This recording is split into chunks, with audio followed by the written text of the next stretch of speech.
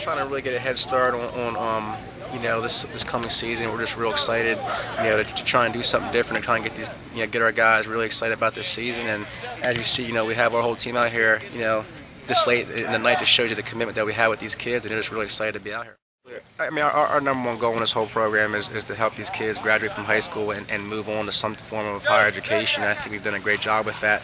If you look at our numbers over the last 4 years, we've done a great job of getting these kids, not necessarily playing football at the next level, but definitely going to school.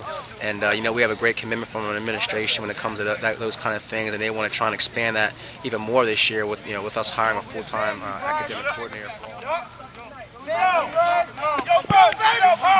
Yo, baby! Start!